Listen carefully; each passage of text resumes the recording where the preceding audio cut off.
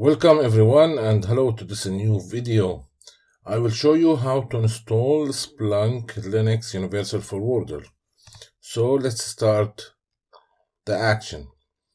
First you need to go to splunk.com, log into your account, then free Splunk. Scroll down to Universal Forwarder section. Here is it. Download now. From this tabs you can choose the operating OS.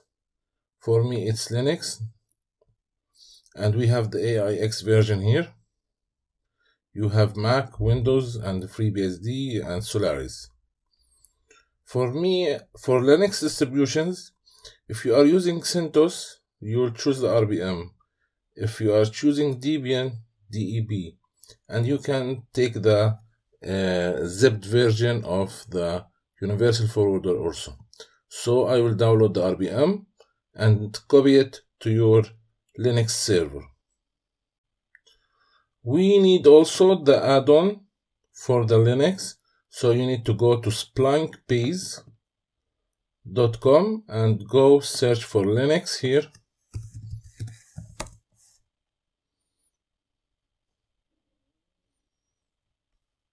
Go to this one. This one is for performance monitoring. This one for the logs or the security events. And we have the app for Linux. So today we will talk only about the add-on. Later on we might talk about the app. So you can go here and log in to download the add-on. You can see here's the version, here's the details. You can go to the documentation overview. Here you can check the supported versions of Splunk, CIM. It supports the Splunk Enterprise, IT Service, and Splunk Cloud.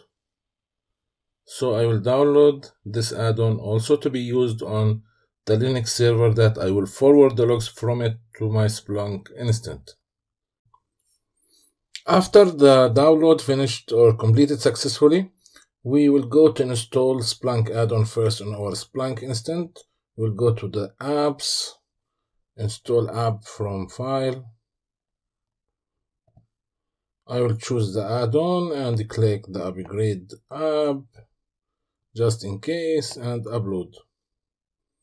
If the system asks you to set up, we will set up it later, unless you need to monitor your Splunk instance as a Linux server. Then we will extract the add-on. Okay, to be copied, we will copy only this one. Also, it must be extract. We need only this folder to be copied to the Splunk.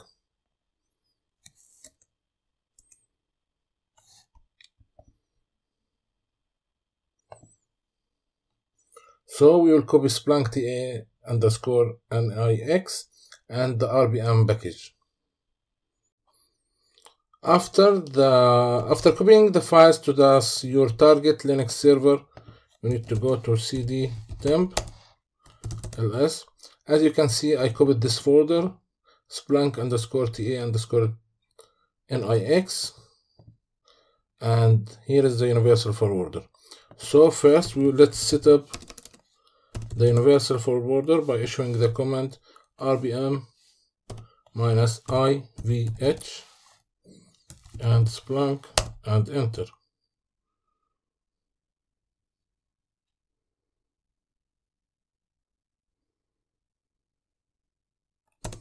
Great, it's completed.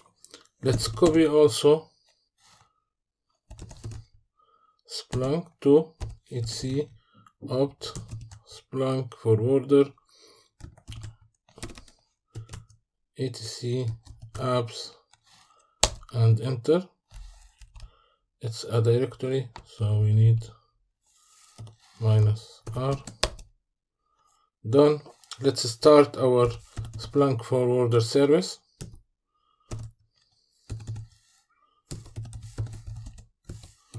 It will require a username and a password. We will set up them now.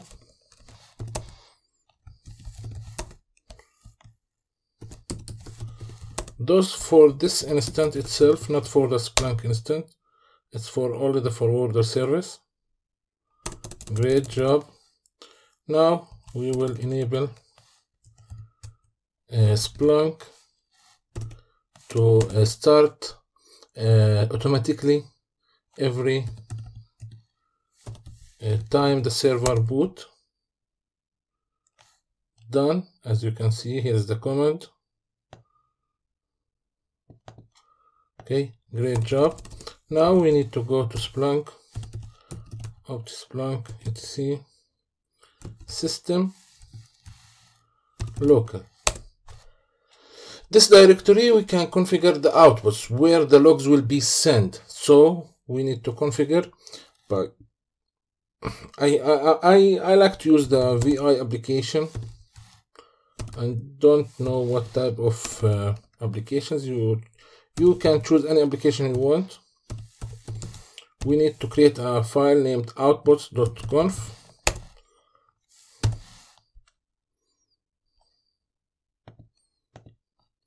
And here is the configuration that must be in this file.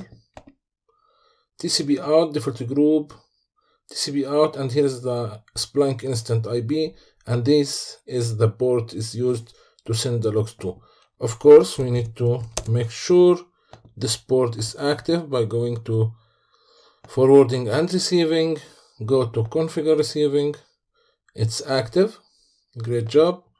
Now, as you can see, there is nothing from this IP address. I need to change the host name for this server.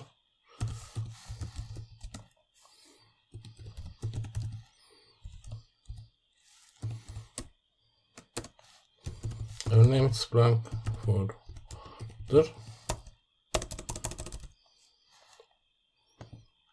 Data summary. And the host, I don't see any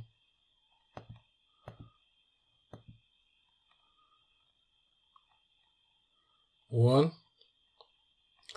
Let's configure Splunk TA. So let's go to cd/opt Splunk etc apps and Splunk _TA Linux. Now do this. You need to copy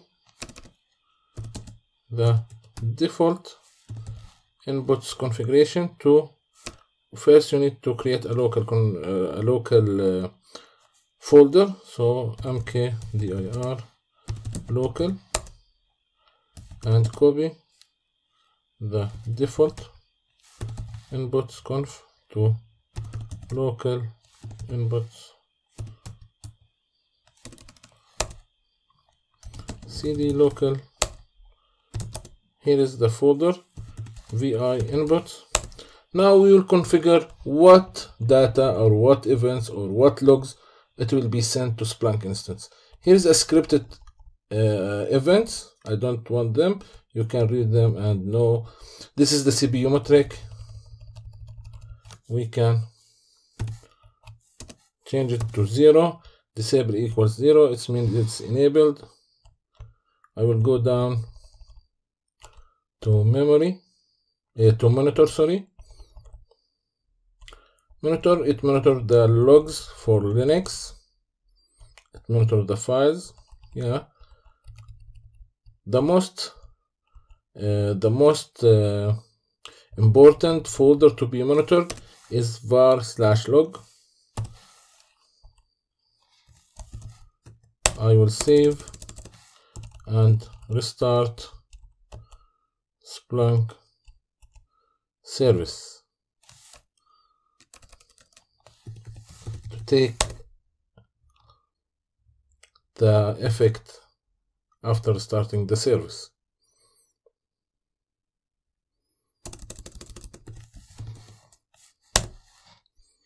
We'll go to data summary.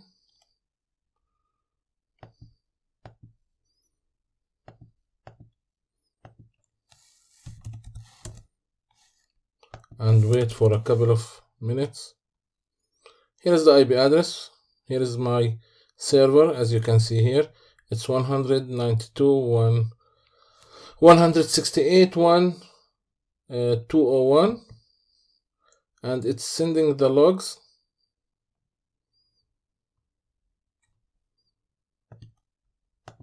I will change it to all time. Yes, here's the logs. Here's the host.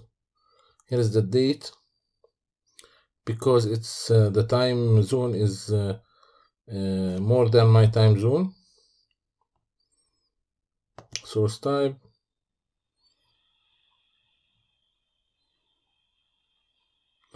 And that's it for configuring Splunk Universal Forwarder for Linux.